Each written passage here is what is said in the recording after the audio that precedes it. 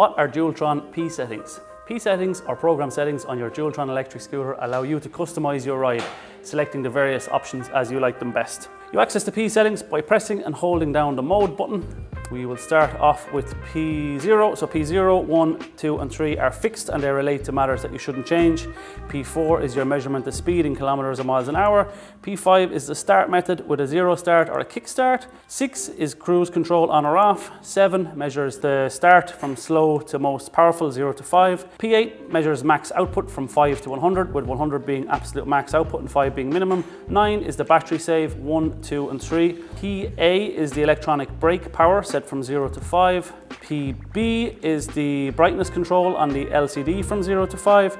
PC is the auto time off settings from 1 to 30 minutes. And PD is the ABS setting, and that's on or off. Check out our other Dualtron P settings videos where we go into more detail on each P setting.